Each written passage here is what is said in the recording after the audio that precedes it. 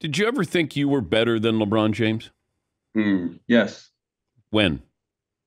when I played basketball. No, early in my career, Yeah. in 2006, 7, 8, I wasn't saying I was better, but I felt I was, equal as in one of the best player in the NBA at the time. And it had nothing to do with LeBron or Kobe or Dwight, the guys who was up there. I just felt that I was the best. That's the only way you know who Dwyane Wade is, because of that crazy psycho mentality that I went out there with. That, hey, I'm the best on the court every night, even though I could see a guy and I could look at him and say he's pretty damn good and he's an equal, but he's not better than me because I have something that I feel that he doesn't have.